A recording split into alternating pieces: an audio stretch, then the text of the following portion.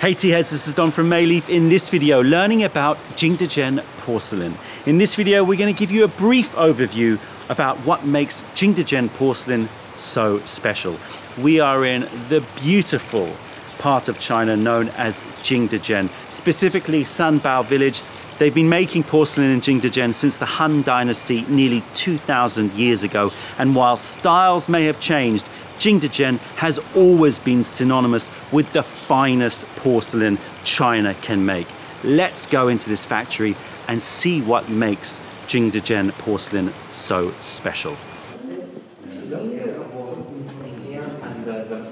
The best clay will be pressed out and show out. The mold is made by the plaster. So the mold is made by plaster. Yeah.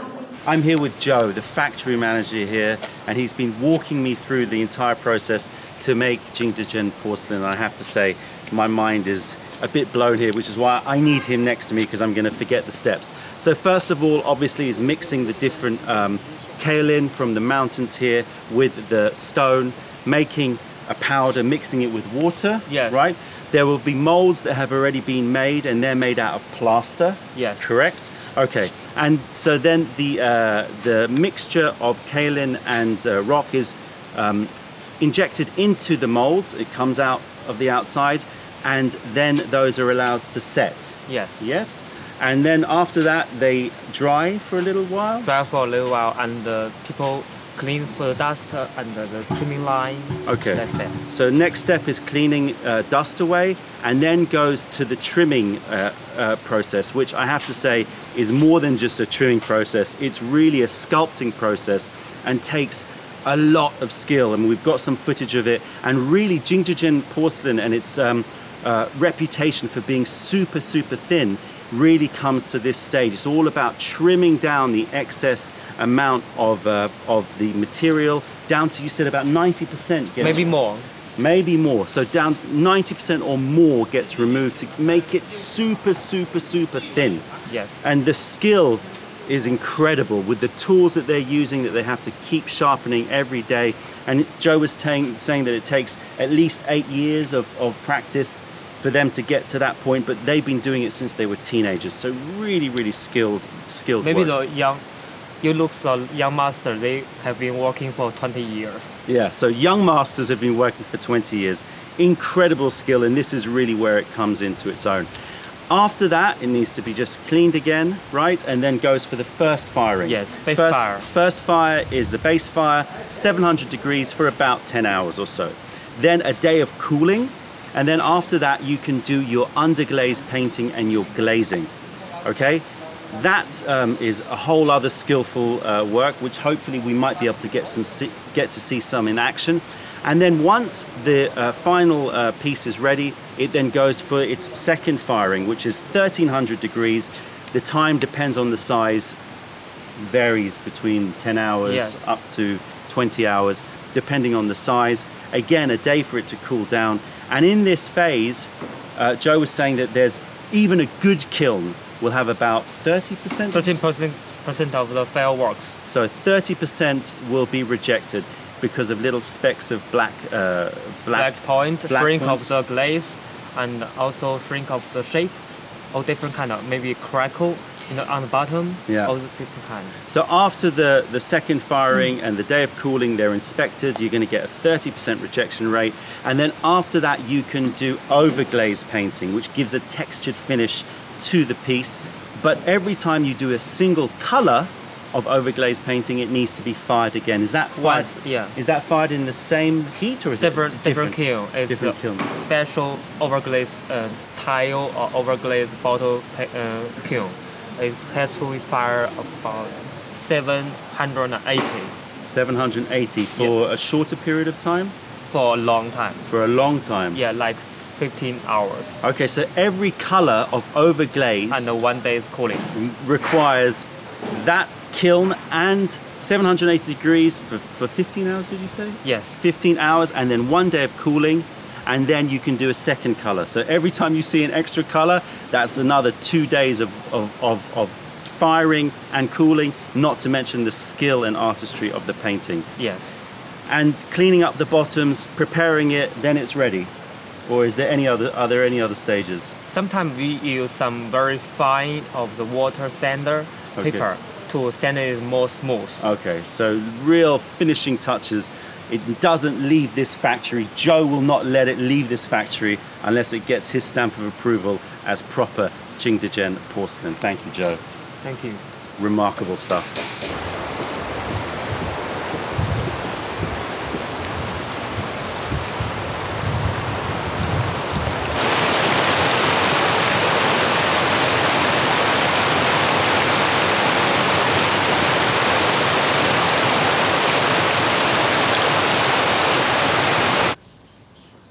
So this is the very famous Jingdezhen blue and white porcelain. And Joe was just saying to me that they use cobalt to make the blue, and it's the same cobalt, but you can see you've got much darker shades of blue here, and you've got very, very light shades of blue. And interestingly, Joe was saying that in order to dilute it, the best way of diluting it is not just with water, but with tea water, so brewed tea. And the older the tea, the better the effect. Yes. How old is the... It could be 5 years and even more. So 5-year-old tea, 5-year-old tea or more makes the best dilution for cobalt for this blue and white porcelain. Yeah, normally you can use the yesterday's tea water. That's okay. Yesterday's. Yes. Yesterday's is all right, but wait 5 years and you get the finest results. Yes. So beautiful. I had no idea. Thank you, Joe. Another use That of could tea. be one connection. This way. This way. Right, so there's a big rejection rate. Yes. There's a big failure rate. After so much of painting, Wow. you will have a crackle and everything from the start. So this is an example of overglaze painting, and Joe was just saying it's amazing because for every color has to be fired separately, otherwise they'll blend together the colors too much. But because they're firing the same piece so many times with these intricate many colored pieces, there's such a high risk of it failing, and there's big failure rate. Take a look at this one. Just incredible. The single detail of them. So this is celadon, very famous in China. I love this color so much. And Joe was saying that this is all to do with iron. So not using cobalt, but they're putting a tiny percentage of iron into the clear glaze. And if they put too much, it will go brown and not nice. Black. So 0.3%. So it's about really making sure it's a minuscule amount of iron will make this beautiful color. It's just copper. Just copper. So sometimes it goes green, sometimes it goes red, or is it? No, it depends on the inside of the kiln. The kiln, this green is oxidation, and the red is the reduction. So the same kiln, you have to control the environment. It has to be oxidation, also reduction with different process, different time. But can you control that? Can the artist control which bits go green and which bits go red, or is no? We just can control the environment. What time we can have the oxidation, what time we can have reduction. But we can't control which part. Yeah. So every time you open the kiln, it's exciting. Even this is a master work. Yeah, we have to control the environment. Yeah. And this is what it's all about, this incredible fine porcelain.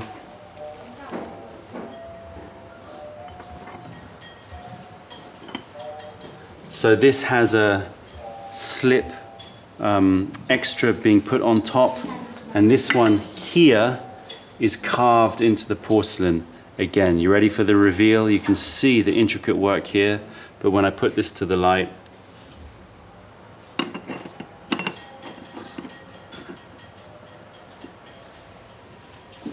absolutely incredible, mind-blowing. Some mountain. Some mountains. Show them, Joe.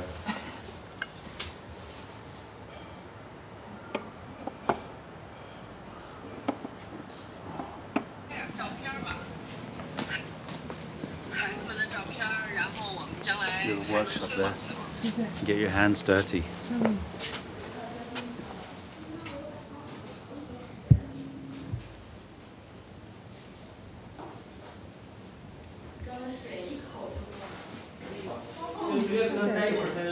writing your name at the bottom, Mama? Yes, Mew. 你是这里的鲛人？对。哦。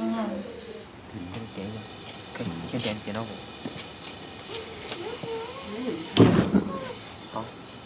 哦，热了，你继续烧药。谁说的？可以吧？下。下。可以。热不？ Since we're at the Jingdezhen factory, we figured why not make our own masterpieces? So, in this small kiln behind us, which is hitting 1000 degrees Celsius, there are some little pots that have been actually not made by us, but made by Joe here. And he's kindly given them to us to glaze. So we've glazed them and they're being fired at the moment.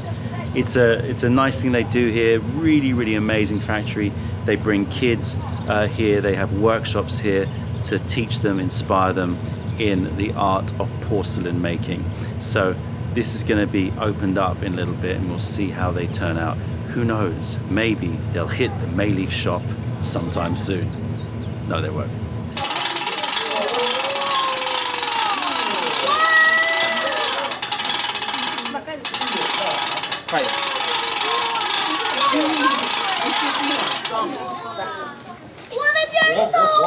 丢木屑，不用太多，不用太多啊，有一点就行。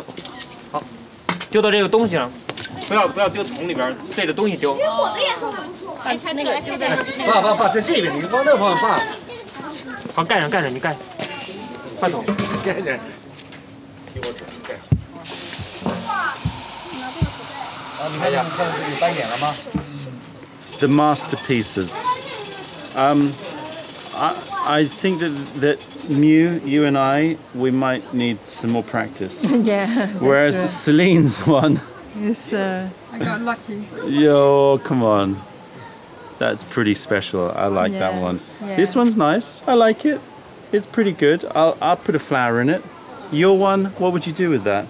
I don't know. Pot a plant. Maybe. Not even that. No, maybe. I see what is the plant is going to match with it. Oh dear. Oh no. It's a cactus. Oh wait, let me see. This one is beautiful. Yeah. Yeah, it went quite dark, but it was quite light paint before. It is, but he said you don't know what color it's going to change into.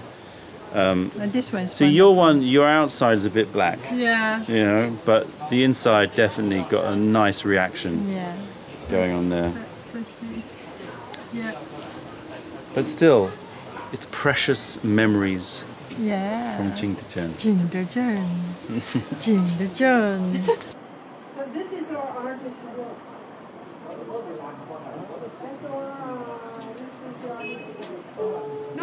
No, don't worry.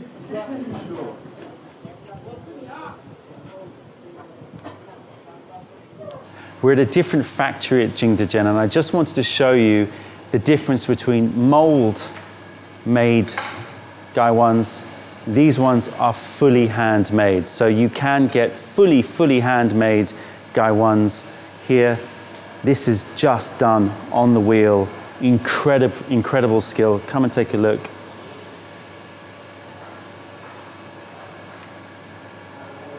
Again, I could spend the whole day just watching these guys work.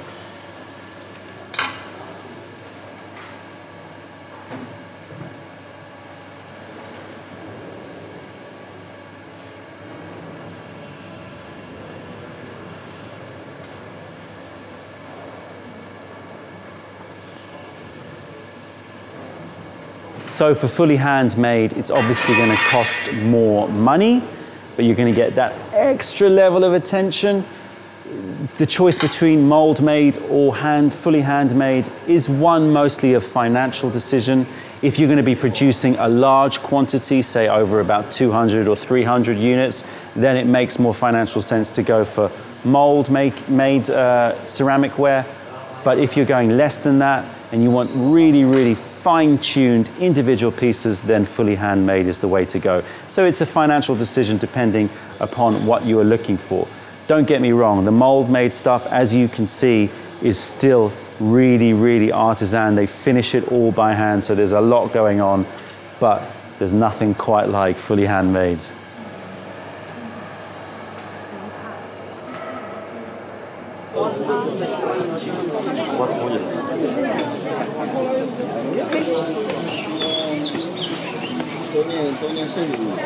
It's huge, isn't it?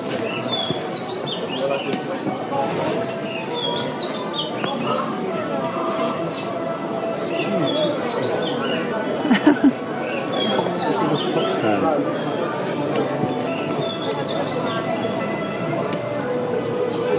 Oh, they've got these big bowls as well.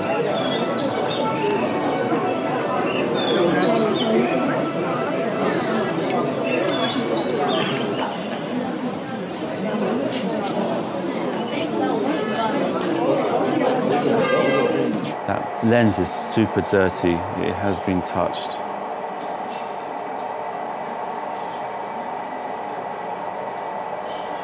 Okay, ready? Jingdezhen is quite rightly known for its incredible painting artistry.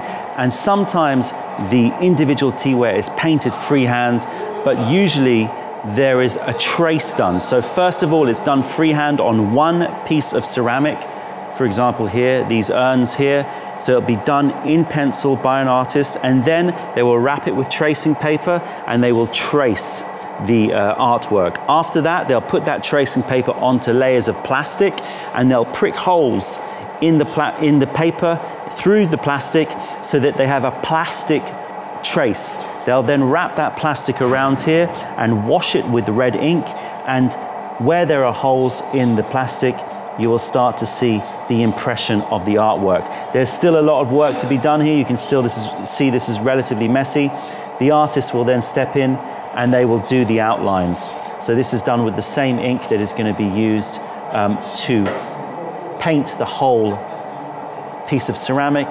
After this, the hard work begins. And you can see these ladies here are doing that work, coloring it in different shades. This is all Qinghua ceramics, so this is underglaze and will turn blue. So this will be the classic Jingdezhen blue and white pottery. Come here. You can see some teaware being done here.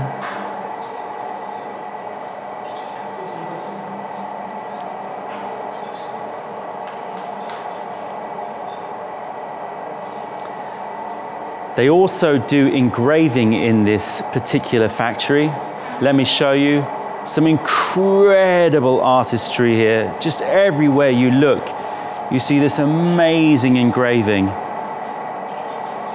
And there are other examples which we will show you, no doubt, because they are quite spectacular. So these are done starting with, again, a drawing, a trace, and then the engraving begins. Look at the level of detail you have here. Incredible to think that this is all done by hand. You can see there's engraving going on all around. More engraving here. Oh, here's a good one. Come here, you can see. All done by hand. These are the kinds of tools that they use here to create from this pencil drawing this amazing, intricate carving.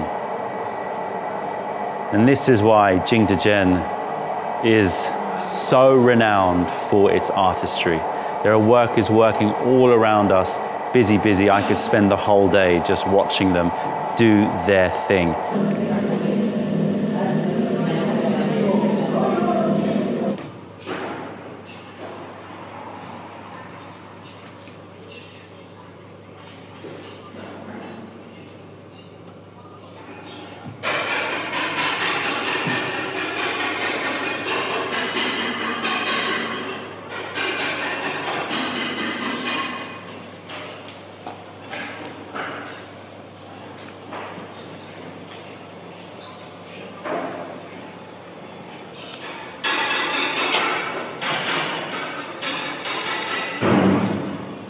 Let's take a look at some of the final pieces. Take a look at this. So this is the Tsinghua style. This one is probably traced because it's got very clear lines. But for this kind of artwork where it's much more free form, much more about brush strokes and painting, this one is most probably going to be done individually, piece by piece, as will this one be. And this one, I love that. Really organic brush strokes and then picking out little details of landscapes. Beautiful, beautiful work here. Incredible. You can see some carvings here where they've taken lots of layers of glaze to make that celadon color and then left parts unglazed.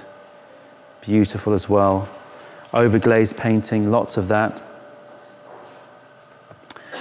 Let me quickly, if you can, Celine, come up here. Let's take a look at some other pieces. Again, so you've got the underglaze and then no glaze. Great look, I like that. You've got these ceramic style paintings here. What's lovely about them is that when they come out of the kiln, they have a certain character through the oxidation. So you get all of this character in this natural character, and then they pull out all of this detail as well. There's one piece that you really have to see over here. If you just follow me, let's take a look at this one. This one here, I was told, took 2 people nearly a year to carve. Now, bear in mind that there's such a high chance that this would break in the kiln.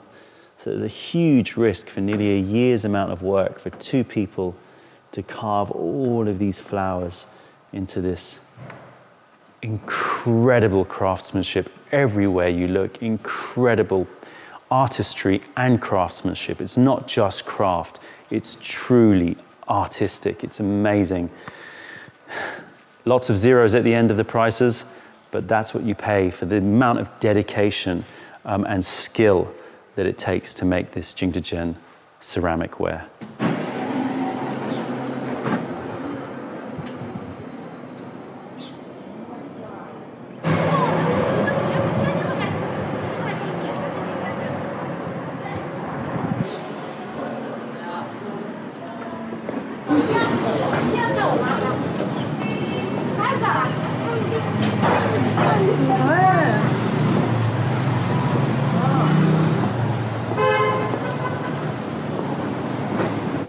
If you ever visit Jingdezhen, then I highly recommend that you have a walk through Sanbao village. Reserve a full day for it. It's a long, long street full of little workshops, bijou, little teaware shops and old village houses. It's incredible. We've spent a whole day walking here, but I have a couple of bits of advice for you. First of all, walk the whole street before you purchase anything. Don't just get sucked into the first bit of amazing teaware that you find, because you don't know further on if there might be something better that you like, or if you see something that's similar but a cheaper price. Second bit of advice, make sure you budget beforehand, because in this place you'll spend your yearly salary in one day if you're a teaware geek like me. We're gonna head off to the final shop where I have my eye on a Guy One. If we can purchase it, I'll show it to you, no doubt, in future videos. But that's it from Jingdezhen. If you made it to the end of this video, then make sure you hit it with a thumbs up. Check out our YouTube playlist and let us know if there are any videos that you would like us to make. If you're ever in London, then come visit us in Camden to say hi and taste our wares. If you have any questions or comments, then please fire them over. Other than that, I'm Don from Mayleaf. Thank you for being a part of the revelation of true tea. Stay away from those tea bags. Keep drinking the good stuff and spread the word, because nobody deserves bad tea. Bye.